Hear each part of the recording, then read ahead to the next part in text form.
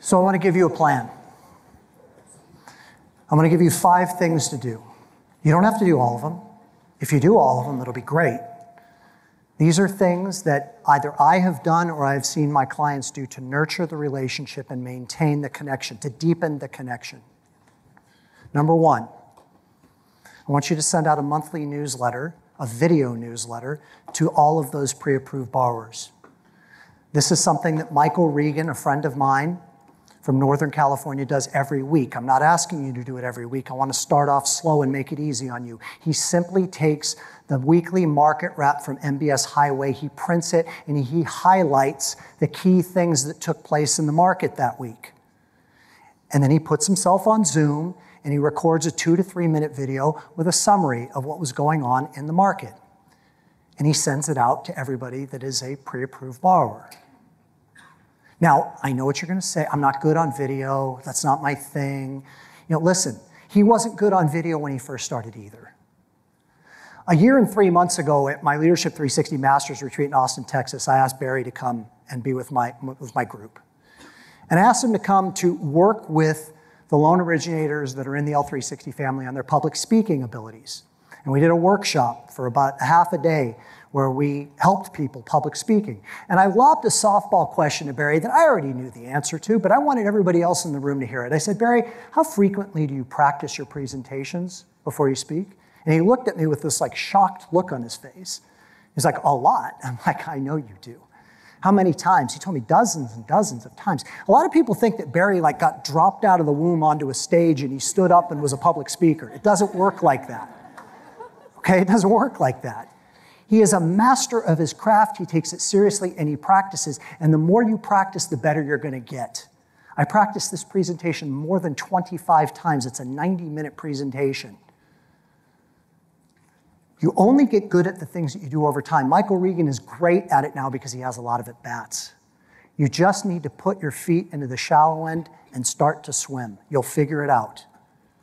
Number 2, if you don't have your pre-approved borrowers in an app on your phone that is your CRM, I want you to get their contact information into your phone. You've got to get their contact information into your phone. It could be in the notes section in the phone. It could be in a group that you create in your Rolodex and your address book in the phone. I don't care. I want their name. I want their spouse's name. I want their kids' names and ages. I want their phone number, and I want any personal information that you know on these people, who their favorite sports teams are, what they like to do as a hobby, where they went to college, etc.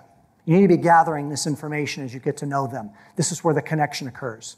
And then I simply want you to put it on a rotating schedule, voice texting them once every 4 months.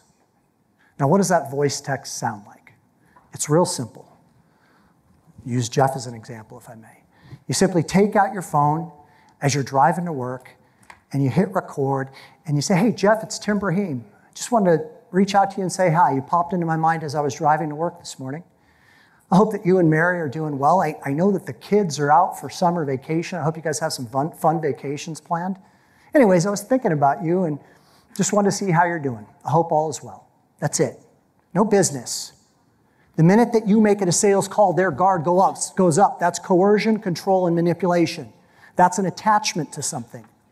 You're making this too hard. This is about connection.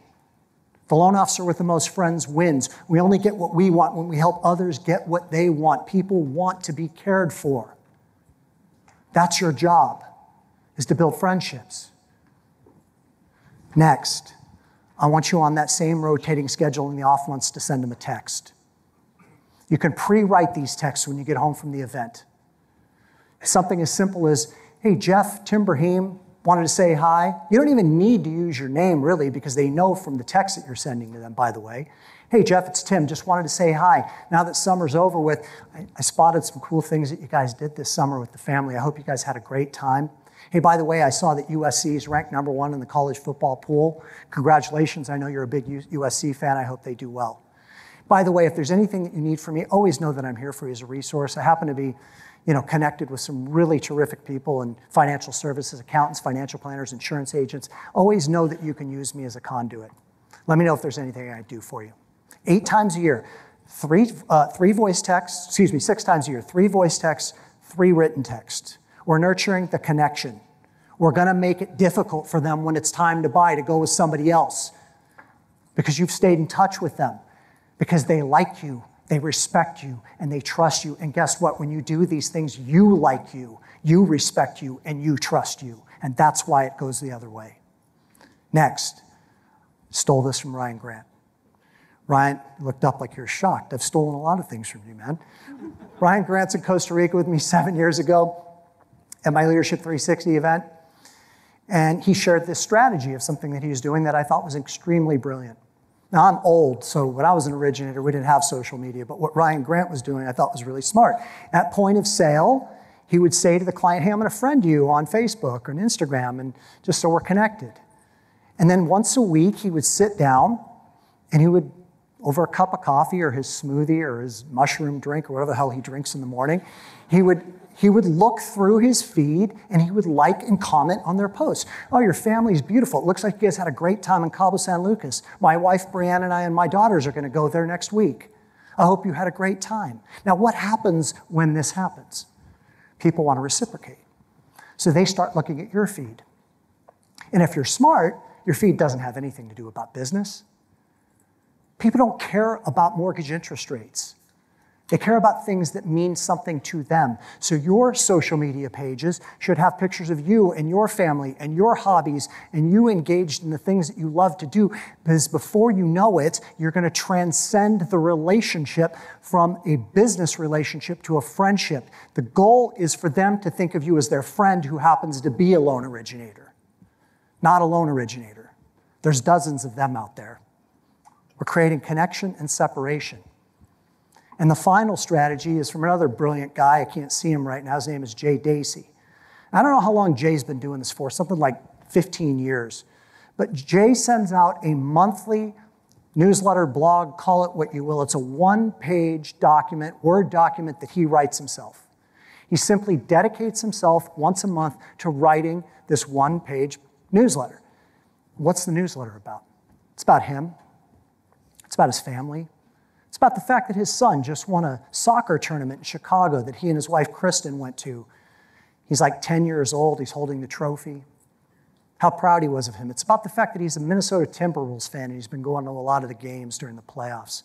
It's about the fact that he and Kristen were in Italy last summer on a couples retreat. He puts very little information in there about mortgages. Maybe he slips a little bit in there, or about a restaurant that is new in town that he just ate dinner at and the dish that he had that was fantastic. Now, why does he do this?